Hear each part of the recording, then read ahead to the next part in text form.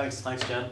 Great to see everybody here, and a spread from across our three partners. In just about 80 days, we're not going to be saying I'm from DIT, or I'm from IT Tala, or I'm from IT Blanchardstown, because they won't exist anymore. We will be TU Dublin, and we need to start thinking as TU for Dublin, I think, immediately. And this program is one initiative that helps us to start thinking about TU Dublin. Now, I'm a graduate from College of Technology, Kevin Street. And what I thought was interesting, because I always kept them, was my final year exams from electrical engineering. And the exam paper, and we all know what the exam papers look like, it had College of, apart from the examiners and the external examiners, College of Technology, Kevin Street, it had the program, electrical engineering, final year 4, but above it all was Dublin Institute of Technology. And this was back in 1980. Dublin Institute of Technology was not established legally until 1990. But what was occurring at the time was the coordination through an academic council structure of the academic outputs of the colleges that became Dublin Institute of Technology. So early academic collaboration. So that was positive on the one hand.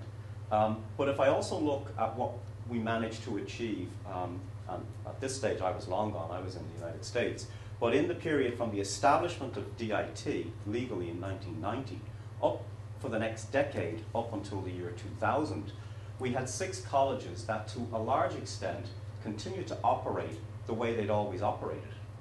They still had exams offices and registrations offices. They still ran programs, even though in another college, some of the same programs ran. And it took about a decade before there was a restructuring, which was called the Faculty Structures Agreement, which was really a mechanism to try and say, well, hold on a minute, what we need is a school of mechanical engineering, and we need a school of physics and a school of chemistry, and we should bring the people together who are teaching in there. And that took a while then for that to get implemented.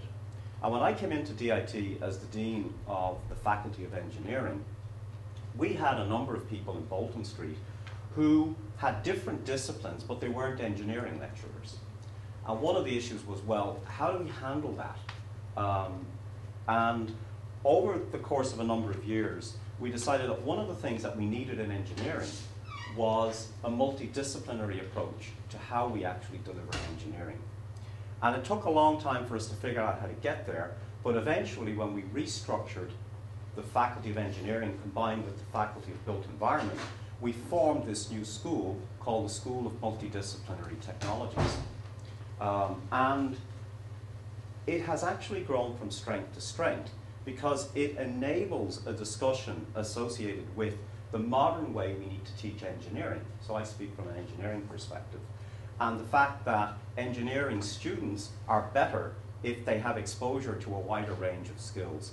We've also been successful with respect to research projects and funding in terms of the preparedness of graduates from engineering schools for careers in industry. So it has worked out really well, but it took a long time for us to do that, if you think about it from the perspective of the establishment of DIT. So now fast forward to today, and we're talking about team teaching awards and fellowships. This is an attempt to try and learn from what the path we've walked previously, and to say, well, let's start to try and do this in a multidisciplinary way, one of the criteria, and in a multi-campus way, one of the criteria associated with these awards. So these, while they may appear to be small enough in the overall scheme of things, they can be quite important from the perspective of what we're trying to achieve, and they can be very important from the perspective of the teams that are actually going to win these awards. So I think this is fundamentally important. I'd like to thank the LTTC, the Learning, Teaching and Technology Centre, which is at the moment the DIT Learning, Teaching and Technology Centre, but will soon enough represent our learning, teaching and technology expertise for TU Dublin, which again is an important step.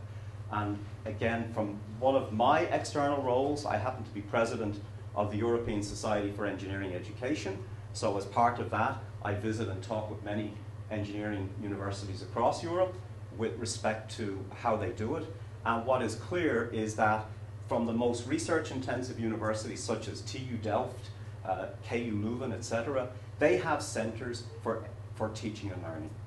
We have a centre for teaching and learning. We need to try and ensure that we nurture, develop, support, and that that particular centre, our LTTC, reaches out across the campuses that TU Dublin has to ensure that we bring all of our strengths to bear to help our teachers be better teachers, to help our academics be better academics. And we've got national award winners in the room today in terms of their teaching excellence that we can hopefully leverage as well as we look at going forward. So I fully support and applaud this initiative, and I hope the workshop goes really well in terms of sharing the types of information that's needed. Jen? That's right.